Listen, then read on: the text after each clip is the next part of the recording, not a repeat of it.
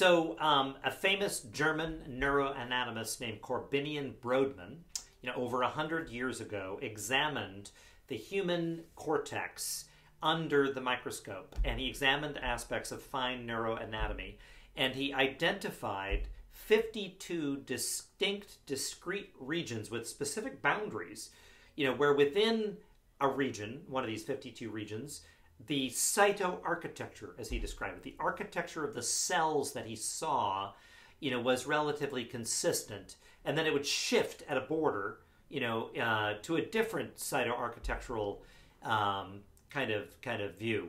So there were, based upon differences in cytoarchitecture, the architecture of the cells that he saw in different regions of human cortex, he divided up human cortex into 52 distinct regions. These are called Brodmann areas, and they were given numbers. Since Brodmann did this neuroanatomical examination, microscopic examination of the cytoarchitecture of different regions of human cortex, there have been functional associations that have been made. Specific regions carry out specific functions based upon their specific structural organization.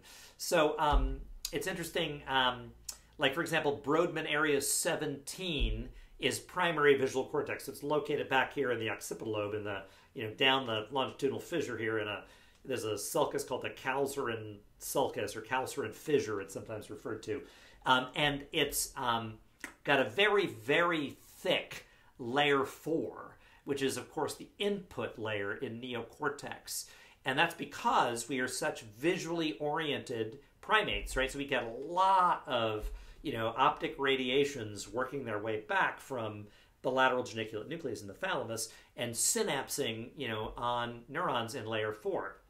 So layer 4 for Brodmann area 17, or, primary visual cortex. Also, it's called striate cortex because it's striped, because that layer 4 is so thick. That's a very distinctive cytoarchitectural difference, from area 17, or, the areas that surround primary visual cortex, where, layer 4 drops off significantly.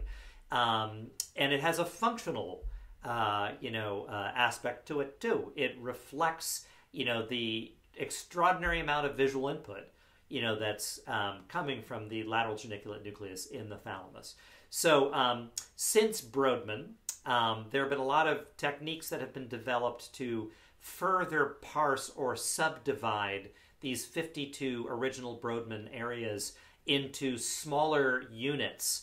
So it turns out that a lot of researchers up at the Allen Institute for Brain Science in Seattle, for example, have applied newer functional techniques, sort of neuroanatomical techniques, genetic techniques, etc., to further parse or subdivide these 52 regions into smaller regions that also likely have, specific functional associations. So it's like Brodmann identified the state boundaries, and now utilizing additional neuroanatomical and other techniques, researchers at the Allen Institute and elsewhere are sort of, finding the county maps and the city maps, the town maps, etc. as well.